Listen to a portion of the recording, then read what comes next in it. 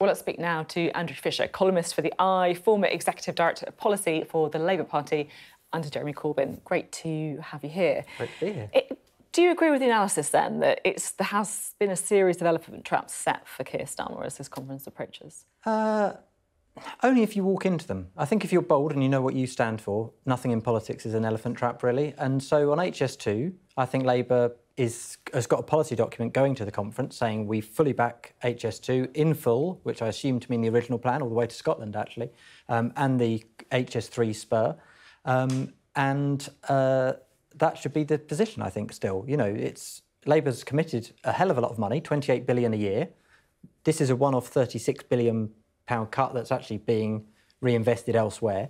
So there's no problem, really, for Labour financially. They've said they're going to make this money. They may as well kind of give some demonstrable ways of spending this, because HS2 is a really valuable scheme. It will cut emissions, it reduces journey times, it's clearly going to create jobs and growth and help, spur growth in the north, rather than, always investing in the overheating London and the South East. So it's a really beneficial scheme. It's interesting you mentioned the 28 billion. That's the Green Prosperity Plan, the money that Labour's committed to kind of green policies. I mean, is there an argument that HS2 could be repackaged as part of that? I think it could be. I think it should be, because if you look at what's happened in other countries, where you've got high-speed rail. In fact, if you look at Spain and France, they've had high-speed rail networks for decades in some cases. This is basic infrastructure in most of the rest of the world, and we're arguing over a 210-mile line. It's fairly pathetic. They're going to scrap the second leg, though, aren't they, Labour?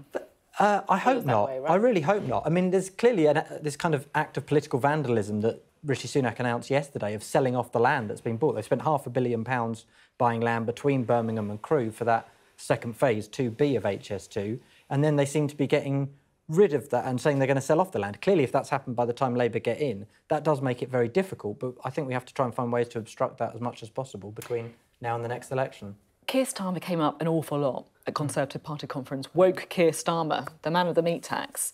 What does he have to do to, I guess, take himself away from the caricature the Conservative Party tried to paint of him and give us, an election-winning Keir Starmer? I think he has to focus on the key issues for the people. I mean, he should ridicule all the stuff about meat tax, as you did very effectively with Claire Coutinho last week.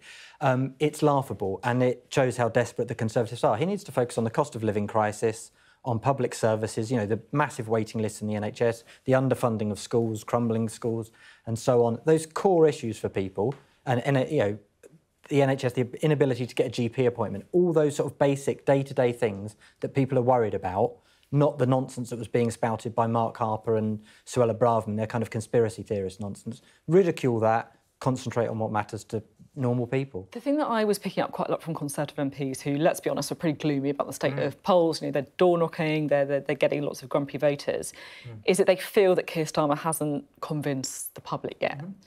Do you think they're right in that? Yeah, I've been speaking to people who have been canvassing up in the by-election in Scotland, the Rutherglen and Hamilton West by-election. We can't talk too much about that, No, of course, sorry. Not. But if I think of other by-elections that have happened recently as well, then actually the same thing happens both sides of the border. People aren't particularly inspired by Labour, but actually north and south of the border, there is this kind of antipathy, actually, growing antipathy towards the governing party in the UK and in Scotland. And I think that is benefiting Labour. So, in a sense, he doesn't have to inspire people. He doesn't have to be brilliant at the moment. He's getting by just by not being the other person. And that may well be good enough to win the election.